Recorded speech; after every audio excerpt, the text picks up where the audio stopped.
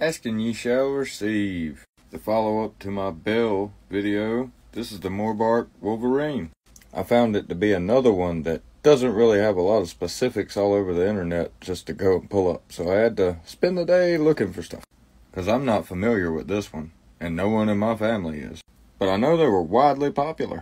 So what I ended up doing was looking through a lot of listings of ones actively for sale, since these seem to be still in pretty wide use in areas where they're doing a lot of thinning.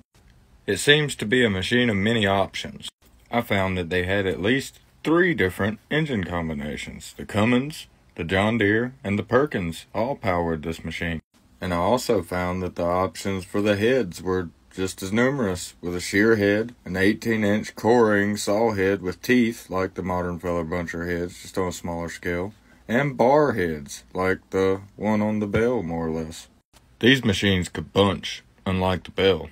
The tires I found on the machines for sale ranged from 23.1 by 26s to 30.5 by 32s, so also again, a lot of options.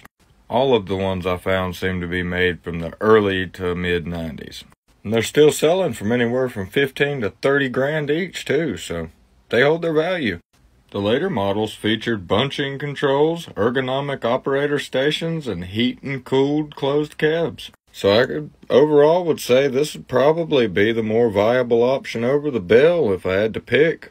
Sure, my dad would feel the same way.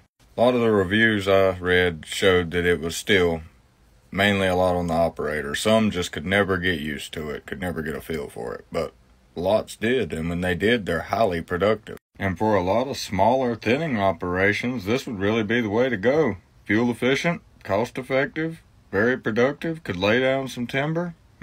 I could see this keeping a lot of smaller business alive. Definitely gets a thumbs up from me. I'd like the chance to try to run one. A favorite piece of equipment you'd like me to dig into a little bit? Drop a comment. And if you don't already, give me a follow. If you watched this far, you should have already hit the like.